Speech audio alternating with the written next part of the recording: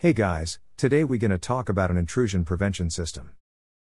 IPS is a network security solution designed to detect and prevent unauthorized access or malicious activities on a computer network.